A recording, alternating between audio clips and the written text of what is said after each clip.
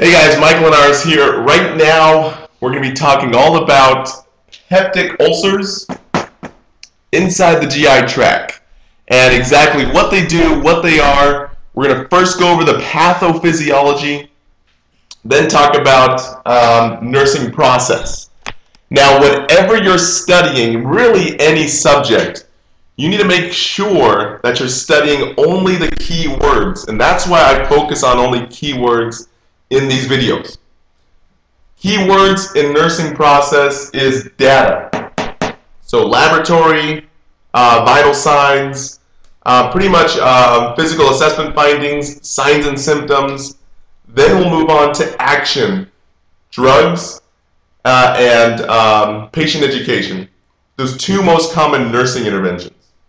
Then we'll go on to response. How should the patient feel after this nursing process we just did? So let's get right into what the heck is a peptic ulcer. So peptic ulcers is just an ulcer inside of your GI tract. And we call it peptic ulcer because the main acid inside the stomach is pepsin. And if there's an overproduction of pepsin, it can deteriorate the lining of your GI tract. Now you can have it in the stomach, you can also have it in the duodenum, and we're also going to talk about how H. pylori, which is a bacteria, can also give you a peptic ulcer as well. So first of all, let's go over a little bit of the pathophysiology of the stomach itself. So we know that the stomach has a mucosal lining. This mucosal lining helps protect your stomach against itself, against all the hydrochloric acid, against the pepsin, and against the other enzymes inside your stomach that deteriorate and break down food into chyme, or chyme, whatever you want to call it. And then, after this food is broken down, it will dump it into the duodenum here, the first portion of your small intestine. Then it'll go to the jejunum, then to the ileum, then to the large intestine where everything's really excreted into the potty. Okay? So once your mucosal membranes become eroded to the point at which the epithelial cells are exposed, that's when these gastric juices start to eat at your epithelial cells. Basically, the skin cells inside of your stomach.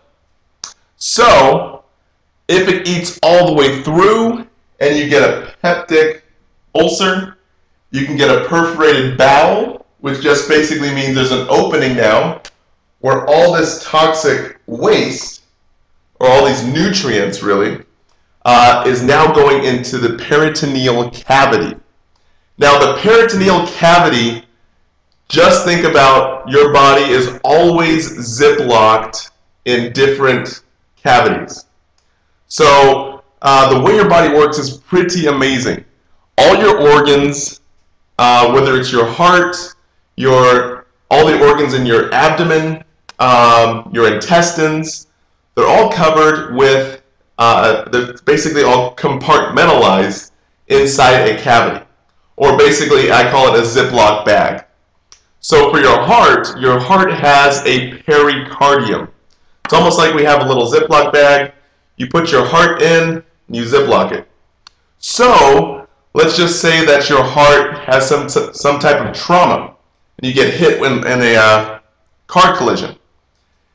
Your heart's not going to slam up against your rib cage. It has that little baggie that keeps it from trauma. So in the peritoneum, or the peritoneal cavity, your body is protecting itself. Just in case you get socked in the stomach, it's going to protect itself against that stuff. So in the same way, let's say your bowels burst. Let's say you get a perforation inside the plumbing of your GI. Not your entire body is going to get infected all at once. Only your peritoneal cavity is going to get infected in peritonitis. That's like the first chamber. So your baggie is going to fill up. You're going to get a very distended stomach if you have a perforated bowel.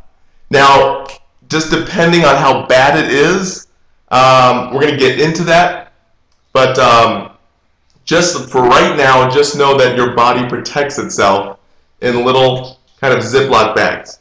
So that's one of the complications of peptic ulcer.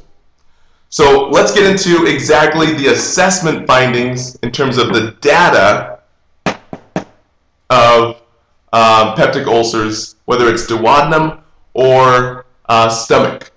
Do the next video here.